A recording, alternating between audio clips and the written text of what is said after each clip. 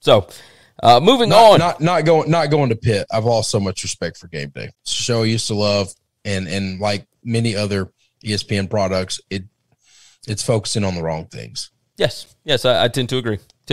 You bring up Pitt. Let's go ahead and jump into Pitt 27, Clemson 17. Pitt's post-game win expectancy, 99%. Yeah, no doubt. There was never a doubt. DJ got benched. Like, what in the world? Who would have ever assumed that? And it's not like the other guy was any better. I mean, you can't do anything with that offensive line. That offensive line is terrible. On top of that, so I had people asking me on Twitter yesterday, like in the DMs, asking at what point is this on the coaching staff and not just it's a bad season. It's been on the coaching staff the whole time. The whole time. Tony Elliott was great so long as Jeff Scott was there. People are still throwing his name out for big-time coaching jobs. You do realize that, right? Yeah. But I told you. I have heard. Now, these are all national guys. There's no local guys that actually cover the sport. National guys have thrown his name out for the LSU job. And I think you are insane if you think that guy's going to get a big-time Power 5 job. That's not going to happen. He is not getting the LSU job. He's not getting USC. Not just the LSU job. He wouldn't get the Missouri job if it opened right now. No. He wouldn't get Minnesota if it opened right now. I told you when Jeff Scott left for South Florida that I thought that Jeff Scott was the brains behind the operation at Clemson, and that I thought Tony Elliott might be able to hang on for a little bit, but I did not believe that Tony Elliott was the guy, and it is proving to be fruitful. This is not I told you so. They have got to find somebody that understands how to run that offense, because it ran the same from as soon as they hired Chad Morris all the way through everybody else. And you're not going to be able to do the same thing at Clemson that you've been doing for 10 years, like keeping the same staff, et cetera. CEOs don't matter in college football today. Architects of offenses are the single most important person on a college football team is the architect of the offense. That's it. It's not the quarterback, because that person gets the quarterback. And that person's who the quarterbacks go to play for. All right. It's not the head coach if the head coach is not the architect. I don't care. Give me all the numbers you want about Nick Saban. If he ever makes a bad hire as an OC and doesn't have great players, he will not win. All right. True. The CEO. So Dabo, you use brains. We will never use brains and Dabo in the same conversation. He does not make that offense any better. He does not make any play calls that actually helps this team win football games ever. And he is a CEO. And when he has a great OC, they are outstanding. And when he doesn't, they don't, which is why I'm very sorry to say, but most of you CEO coaches need to be careful, because OCs are going to take your jobs. And I think they should. This is a guy, you're talking to a guy that my entire life, all I've ever loved or cared about was defense, because when I played football for the very short, limited amount of time, I played defense, I understand defense, and I like the defensive side of the ball. The game has changed far too much. Well, all the rules have changed. That's the biggest part. The rules have changed. Is that part of the game? Yeah. Okay, that's what I'm saying. I just said that. I know, but that's the biggest change. That's what I'm saying. It's like I'm agreeing with you, but the rules have completely changed so that defense doesn't matter. Like, it doesn't matter as much anymore. So, not as much. You got to get a stop here or there, and that's fine.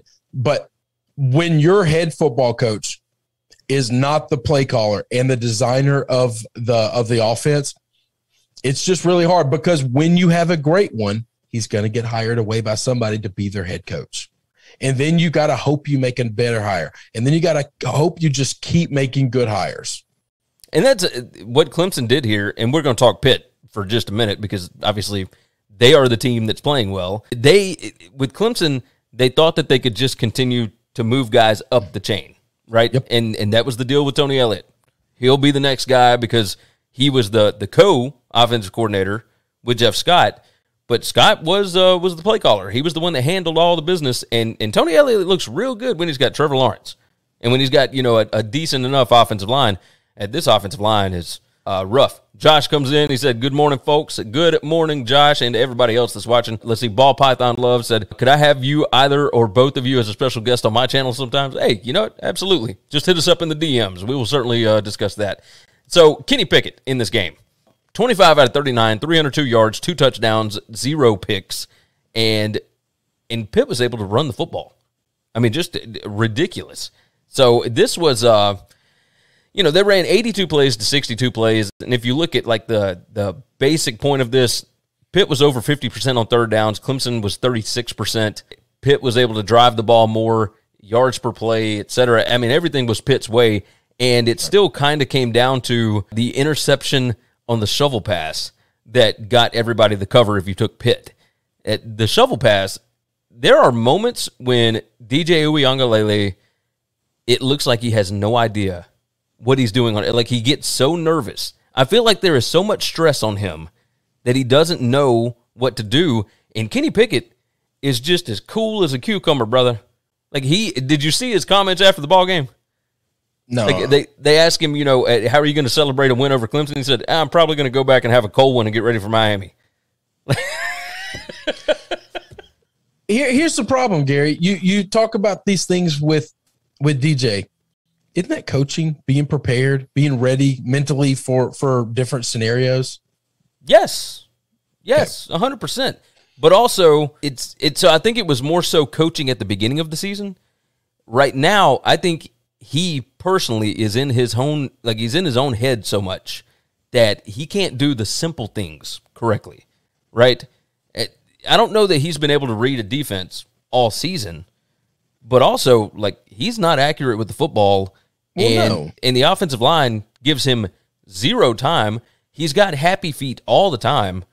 I mean, I have no expectation for them for the rest of this season. They got 3 losses, and we're not even to Halloween yet. I mean, it's not a good football team. Look at that schedule, because I just did. That this ain't the last loss they're going to have. Which is crazy to think about, because before the season, we talked about how easy that schedule was. All right, and I'm about to run it down real quick. Okay. Florida State, Louisville, UConn, Wake Forest, South Carolina. How many of those games they win? Right now, make a call. I think they could possibly lose 2 of them. So that's 5 games left. I think they could win. They could win 4. I think they could. They'll win 3. I also think they could lose 3 of them. I think they could lose 3 of them. But I'll say they'll win one of those that looks like a toss-up at this point. Florida State's looking a lot better right now. Yeah, I was just about to say that Florida State game against them, that's a coin flip right now. Wake Forest undefeated. That's 100% a coin flip. Wake Forest going to beat the shit out of them. It ain't going to be close either. Did you see the stat? That's the most impressive stat line of the weekend, by the way. It might be the most impressive stat line of the year. We're going to get there. I love doing this show with you so much. Like, they're going to beat the shit out of it. Thanks for listening to the Winning Cures Everything podcast. The website is winningcureseverything.com, and if you want to connect with us, we're on Twitter at GaryWCE, at Chris B. Giannini, at Winning Cures, or you can email us, Gary at winningcureseverything.com or Chris at winningcureseverything.com. Subscribe everywhere you need to subscribe, and we'll see you soon.